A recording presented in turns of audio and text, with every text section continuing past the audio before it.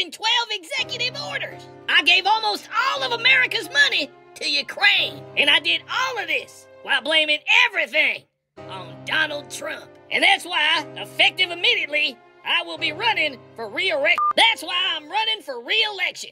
End quote. Repeat the line. You heard me. I'm running again. Without a single policy proposal, without a single shred of evidence that I improved the quality of life whatsoever. Let me finish the job I started. I'm not finished destroying this country. I'm not done falling upstairs. I'm not done sending money to Ukraine. I'm not done keeping my son out of prison.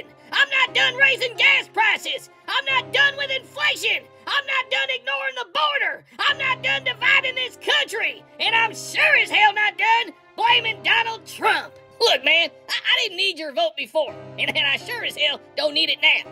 Not a joke. I don't need big rallies, and I don't need your support. I don't work for you. All I need is a basement, a teleprompter, and 10% to prove to America that I can pretend to be president for 4 more years. This is the United States of the, the thing. Do I have your coat? Do I have your vote? Perfect. I'm Jill Biden, and I forgot this message. Cut!